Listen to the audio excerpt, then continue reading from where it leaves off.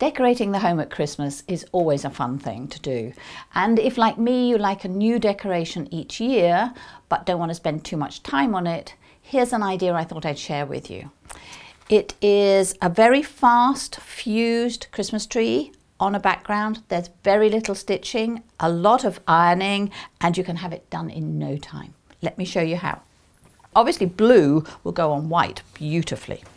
So once we've got the whole tree in place, we can look to adding the gold bias, and you're going to add it from the bottom. So you're going to start here, and you're going to wind this round